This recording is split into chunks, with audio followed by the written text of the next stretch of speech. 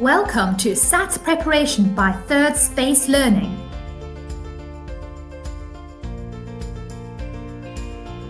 SATs questions confuse me. I can help you. Everyone can learn how to answer SATs questions well. Let me take you on a maths mission to show you how.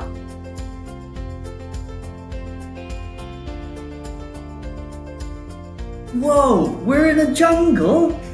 Here we learn how to cut through the jungle of words in our SATs questions. Maths keywords are clues about what you should do.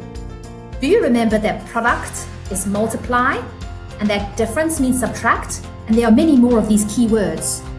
Also pay attention to what the question is asking, especially words like not or both.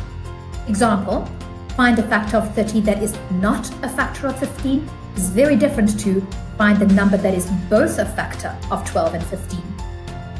Time for our next mission.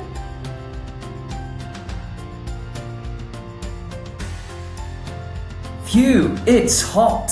What are we learning here? Well, imagine this desert is your SATs question.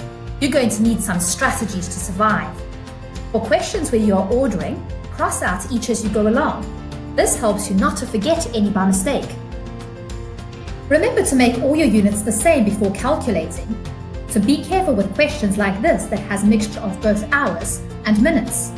Or in this question where the denominators need to be made the same before calculating. Try estimating your answer before you begin. So when you look back, you can be more sure if your answer is correct or you made a mistake. Finally, drawing a model may help you decide what to do. A bar model is an excellent way to understand the problem. Now we have strategies to survive this SATs desert. It's time to go on our last mission. Right, so we end in Third Space Learning World.